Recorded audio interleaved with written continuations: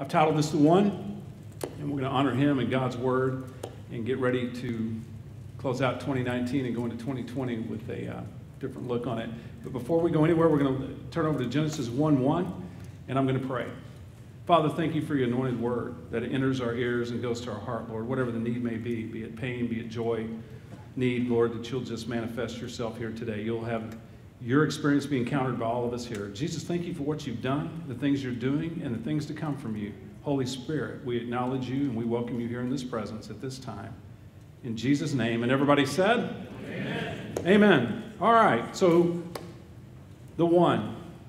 In the beginning, who here has schedules and calendars set for next year?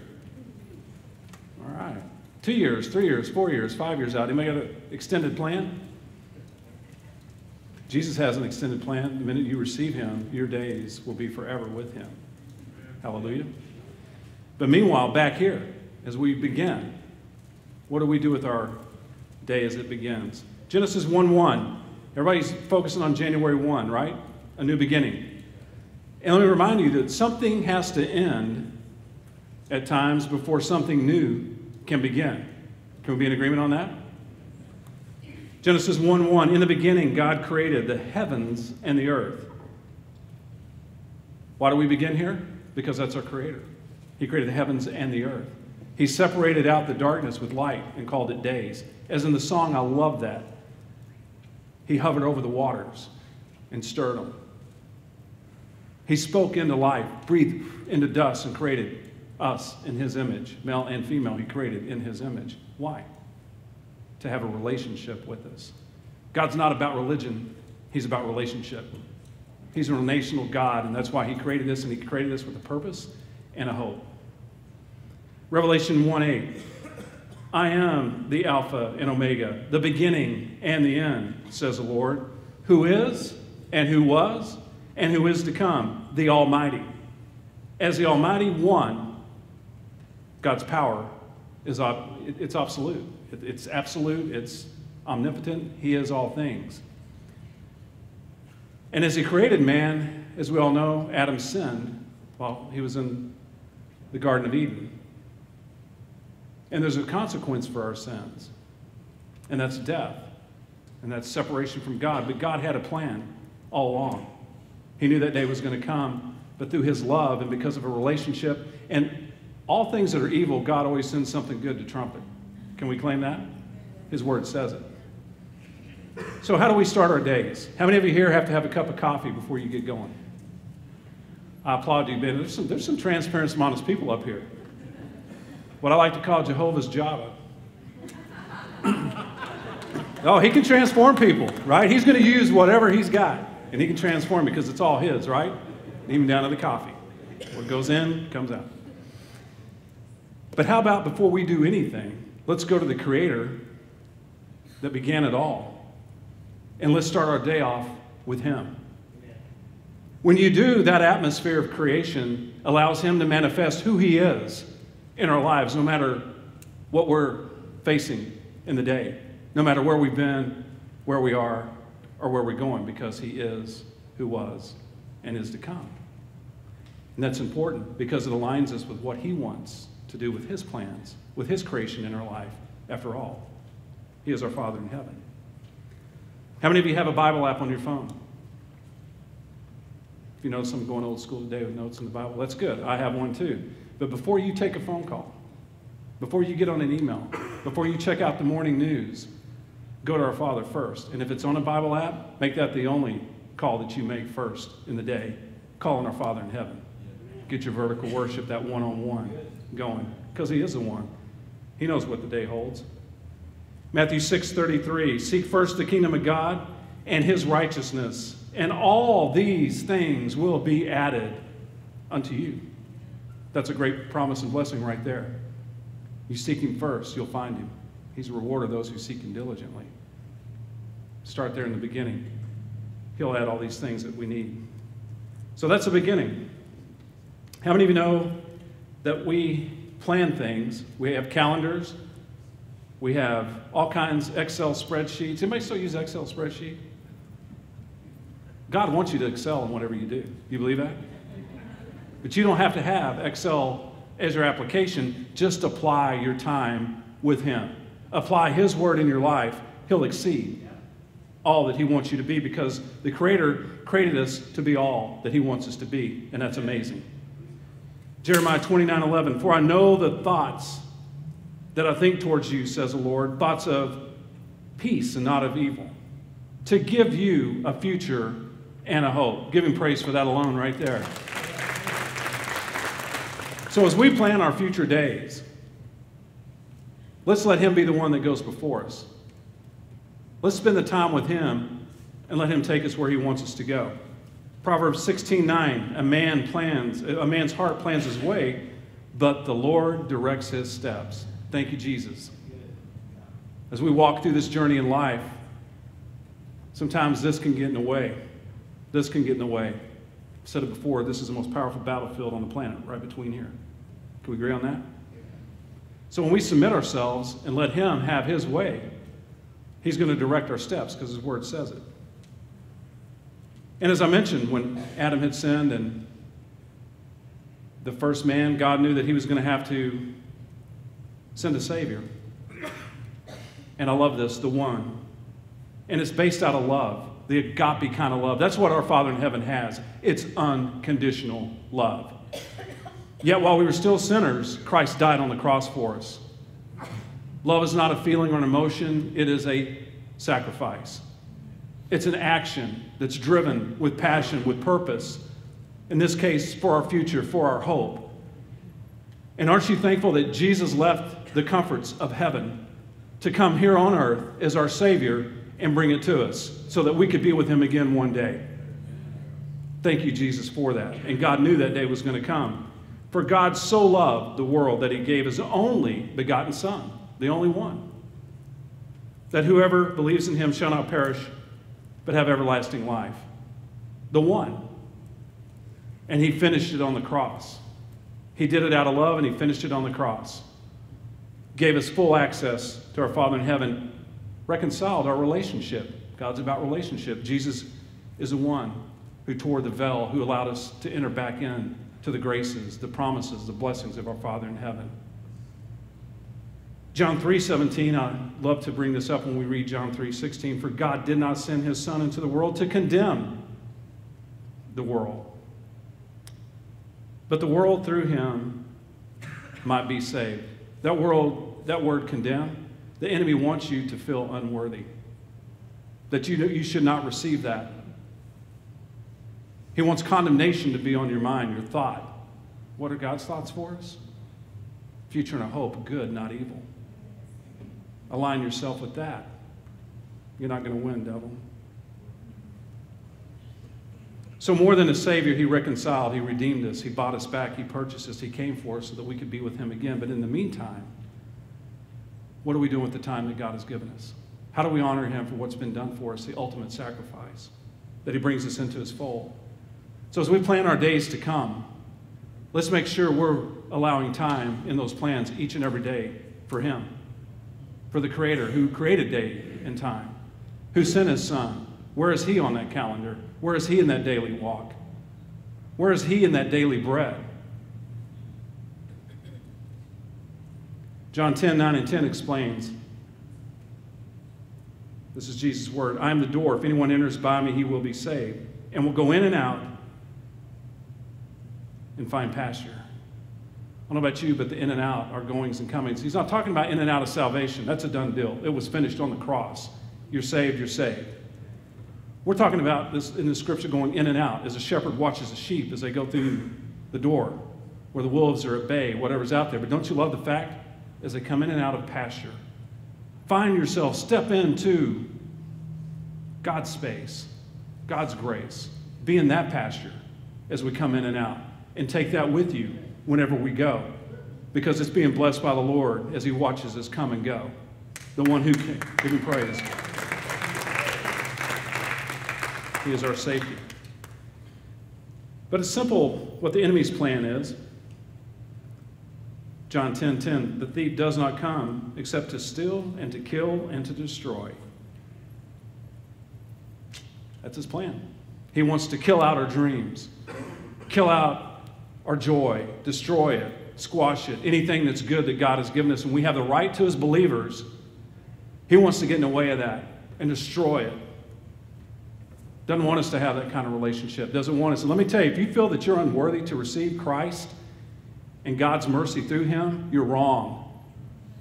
That's not the thoughts that God has for you. That's not why he created us. That's not why he sent Jesus. Don't you think that you're unworthy.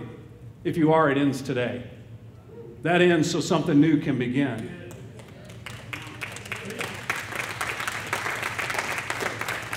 And those of us who know the Lord, we're walking through it in joy and pain. We're going to face those trials and tribulations, but he's the one.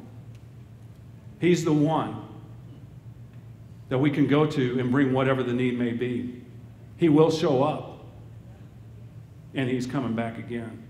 And there's going to be a new heaven, new earth. We're just in this time right now of humanity to where there's more to come, but God has given us in a relationship with him time. So don't condemn yourself and condemn others. Don't think that you're not worthy. Speaking of time, it's God's gift. I think we lose sight of that sometimes. He gave it to us to be good stewards of it. Can we agree on that? He's the one who holds it. It's all his. So, when he gives us time, he's not a God that forces us to use it however he wants us to, or that. It's how we respond with it as a steward. You're going to put your time somewhere, but we need to communicate with him. Even at sporting events, what do they do when things start going awry? Things aren't going well. What happens? Time out. Time out. We need to have a talk. We need to get back to the plan. We need to get back to what we showed up to do here, and let's go have a victory. When you take the time out of whatever's going on around you and you give it to God, get ready for victory. Amen. He overcame the world so that we could have that opportunity. He's the one in us. That's the one we need to bring wherever we go, whatever we do. And wherever you are in your job, oh, I just don't have time. My job's got me here and there. Just remember who gave you that job. May not be the one you want, but guess what? He's faithful in little, will be given much. He's planted you there for a reason. Go with it with joy. Count it as a blessing. Go represent the kingdom. Amen.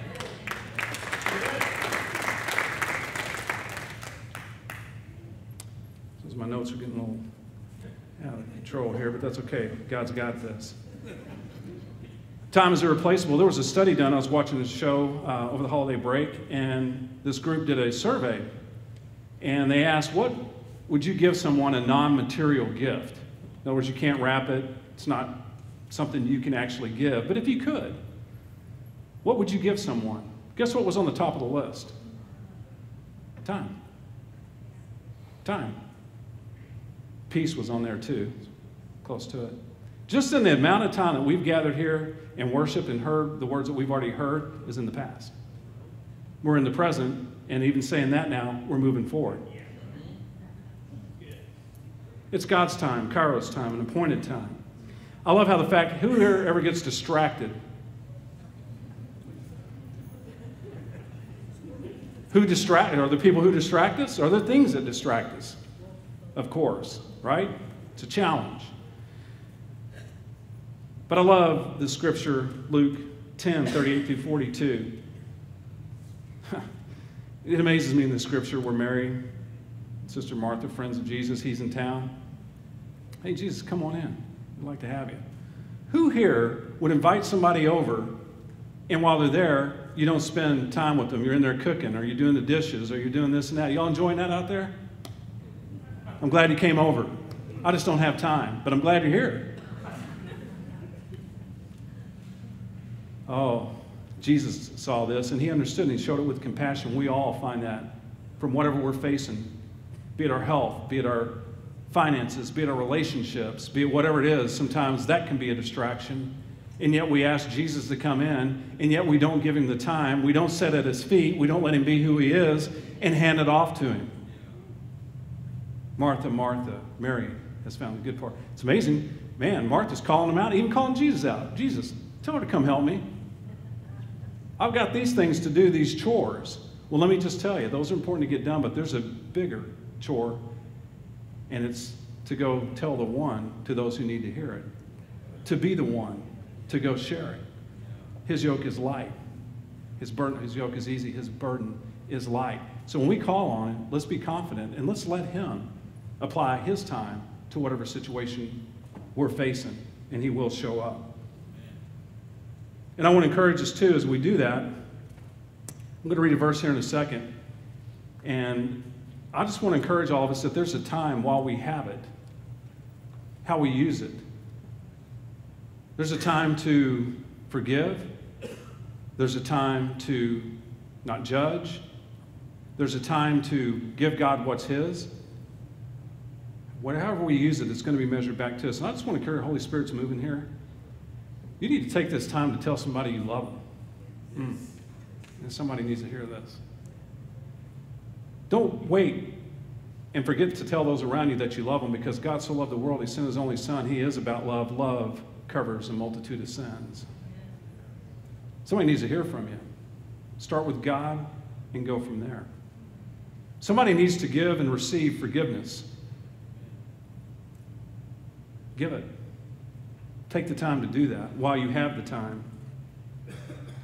Let's look over at Luke 6, 36 through 38. On the back of your offering, there's Luke 6:38, and this verse is used for that. But God has put in my heart over the last few years reading this. I've always encouraged you, go to a verse you're familiar with, read up, read down, read to the left, read to the right. It's going to take you places, and it's going to show you the cross. Therefore, be merciful, just as your Father also is merciful. We talked about starting off the day. His mercies are new every day. Thank you, Lord. Thank you. Judge not, and you shall not be judged. Condemn not. There's that word again. Jesus didn't come to condemn the world. He didn't walk around with a gavel saying, you sinner, get it together. You. And the Pharisees rejected him. What they were looking for was there the whole time. Condemn not, and you shall not be condemned. Forgive, and you will be forgiven. Give, and it will be given to you. Good measure, pressed down, shaken together, and running over will be put into your bosom. For with the same measure you use it, it will be measured back to you.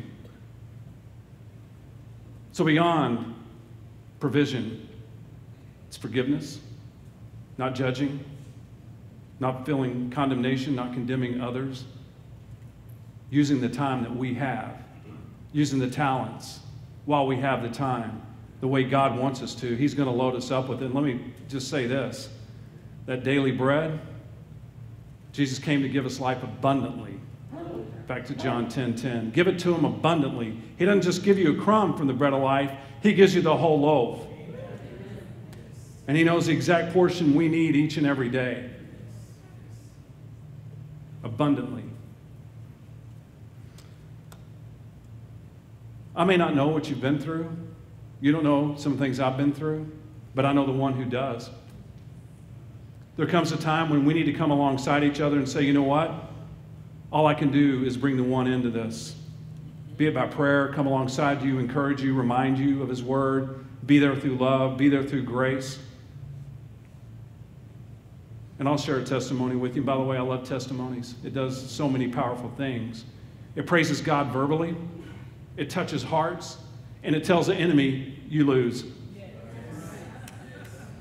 Takes fear right out the window. Not today, devil. The fear, gone. I'm going to share what God's done in my life.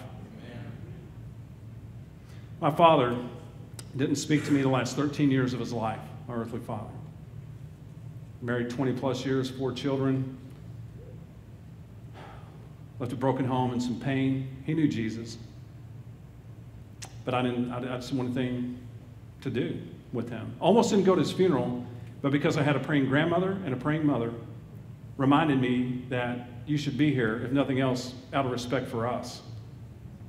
I'm glad I did it. But that bitter seed continued into my adulthood. He got into the world took him away, that was his thing, and it just angered me. 20 plus years, and finally my time with the Lord. reminded me, you need to forgive him and move on. I used to have dreams of anger. That it was bad. Explain to my kids, your grandfather, they'd ask. And here's what happened. It helped me honor the time that I had with my father. He was a hard worker. He was a good man. He just went astray. And it also first honored my Father in heaven that sent him to me to be the earthly father. We can't choose our parents. So I want to encourage you with that today. And let me encourage you with this. I didn't get a chance to tell my earthly father that I forgave him, but my heavenly Father heard from me. If someone's not here and you've waited that long, go to your Father first before you go ask forgiveness. If someone's here and you're going, go to your Heavenly Father first, and here's what happens. He's going to forgive you. It's going to put you in a posture, and the Holy Spirit's going to give you the words. In case it's not received by the other person, you're forgiven. Amen. The enemy wants you to think, well, it wasn't received by the person, so you're not worthy. That's not what God's Word says. Forgive, and you will be forgiven. Amen. Judge, and not be judged. I'll see my Father again in a place where there won't be any of that going on. There'll be love, restoration.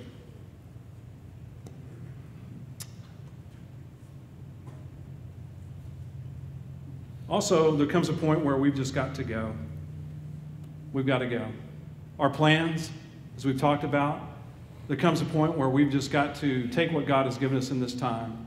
As we spend time in His Word, His prayer, let Him lead the way, and it's time to go. Why would we hold to ourselves the one, and that's as far as it goes in us, and not share it with the world? That's our purpose. That's a future. We've received the future and the hope. Let's go give it to a world that needs to see a future and a hope. Let's be the one that shares Him. Deuteronomy 31:8, before we set out on any journey. And by the way, you can't get out of park and go anywhere. Until you get out of park in your car, you can't go anywhere, right? Park starts with a P. Pray. Each and every time you get in that vehicle, pray. Look at that, a little different now. Pray for your journey, for your safety, the safety around you. I'm going to ask each one of you today, before you leave here, pray for yourself when you get in your car. Pray for others, as Christ did.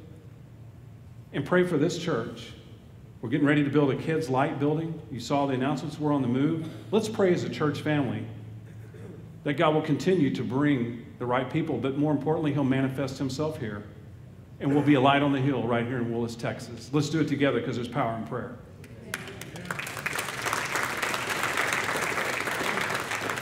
And if you don't have a car, God's gifted you with feet. Or if you're not able to walk, He's given you a way to get around. However you can get to and from, pray. Pray before you go and watch what happens. And here's a blessing for us to claim as we go. Deuteronomy 31:8.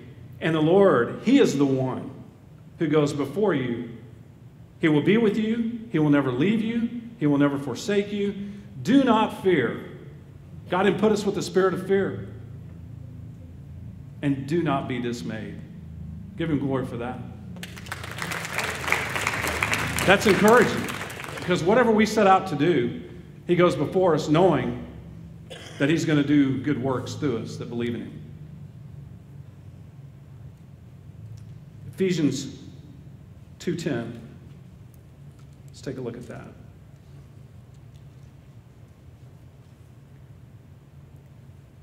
As the creator of heaven created the heavens and the earth and created us, it gets better with Christ Jesus because now we become His workmanship. Thank you, Lord. We're His masterpiece. Look at somebody right now and say, hey, you're God's masterpiece. And you are. And as we follow our master, He's going to put us out there. I've always said this before.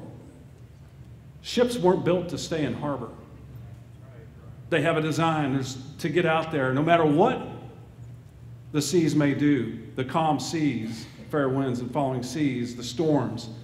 God's designed us to get through that. There's a time to go and have the cargo that He sent us with, and there's a time to come back, rest, and be reloaded with what the next venture is. It works with us too. We are His vessels. Ephesians 2:10, for we are his workmanship, created in Christ Jesus for good works, which God prepared beforehand that we should walk in them.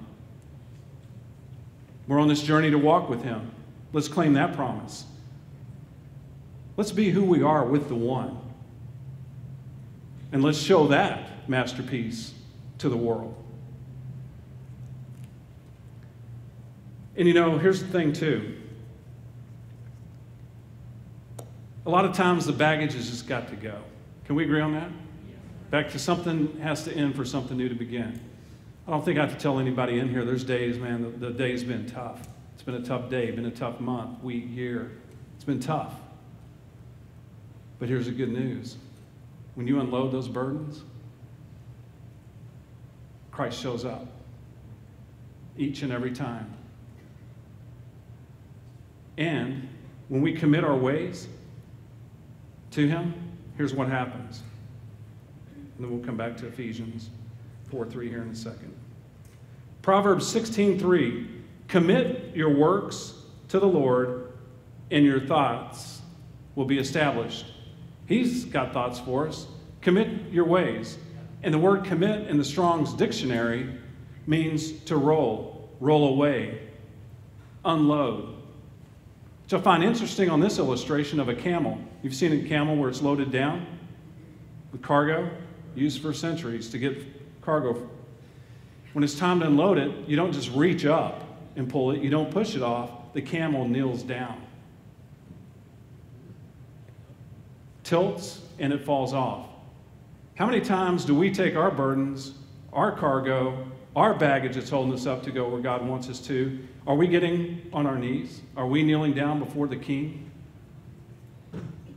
Coming into his presence and allowing him, as we lean into him, to take that off, to bring us back, and be back to what we were designed to do.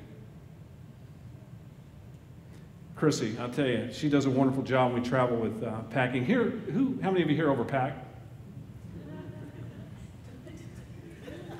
Chrissy, did you raise your hand? Okay.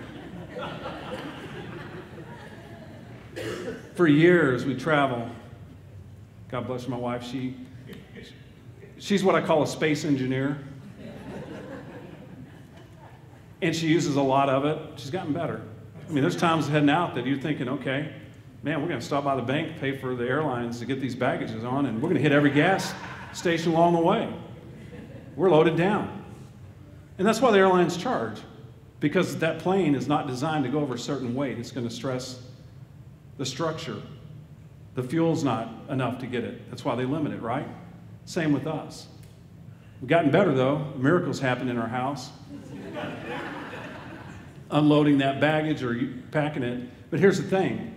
Before you pack up anything, be it from the past, the present, or the future, let God be the one who packs for us.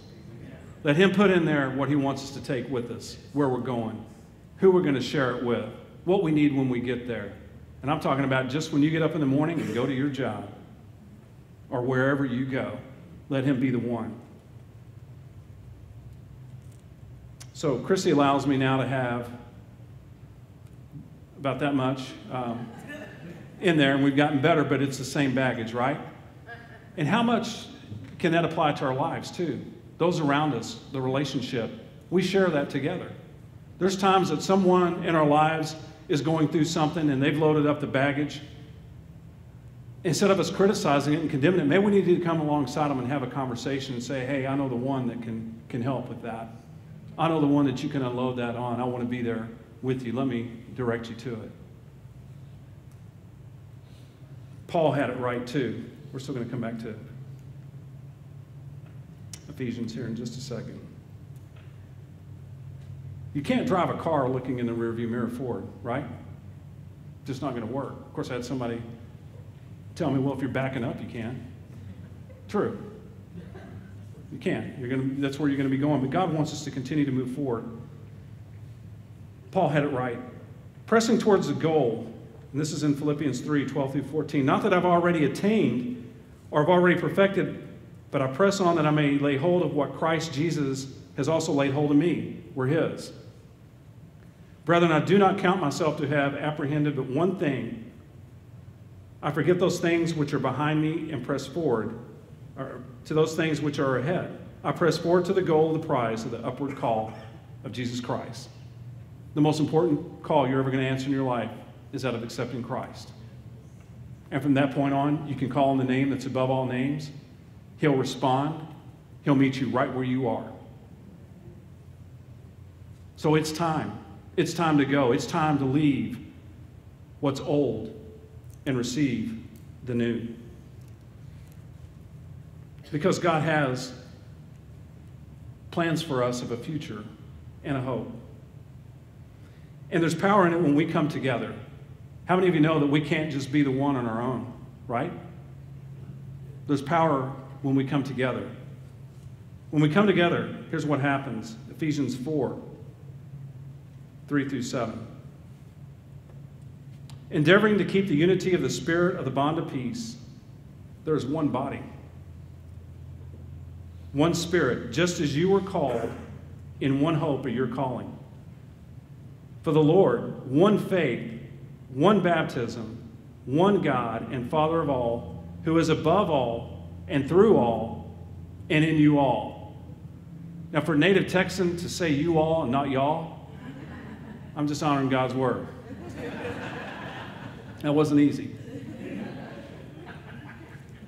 We're going to honor it. So he's in us. He's in us all. So this morning we've talked about the gift of time. We've talked about how do we use it. As I get ready to close here, I want to revisit God's time one more time. 2 Peter 3, 8 through 9. But beloved, do not forget this one thing, that with the Lord 1 day is 1,000 years, and 1,000 years is as 1 day. The Lord is not slacking concerning his promise, as some count slackness, but is long-suffering towards us, not willing that anyone should perish, but that all should come to repentance. There's our call. There's our mission. We're the one. That God sent the one to be in us, to be the hands and the feet. He's not slack on his time. The time's him. And let me just tell you this. Only the Father in heaven knows the time that Jesus is going to return. Only him. So what are we doing with that time in the meantime before he returns? He's not slack. He wants everyone to come to know Christ, to know him, to be restored, to be reconciled, to repent, to have a relationship with God. So let's go, ambassadors of the kingdom. Let's go, disciples of the one who sent us, who's in us. Let's give them that. Let's bring heaven here on earth and do what we've been called to do. If you please stand.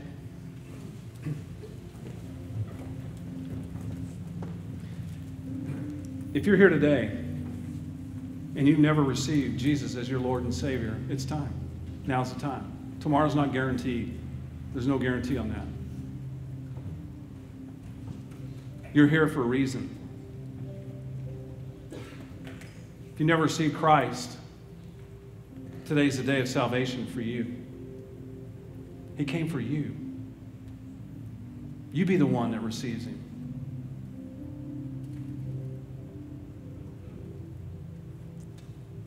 And then you have access to all the promises and the blessings in a relationship with our Father in heaven. You become saved. Your life is eternal. If you've accepted Christ before, but you need to reconnect, you need to come back to the kingdom, welcome back. Jesus is here. He's going to meet you right where you are, as you are. He's here. Come back. He's going to put his arms around you with love and grace and cover you with a blanket of love and redemption again. Just come on. Come back. Come back and walk with what we've been designed to do. Let's go.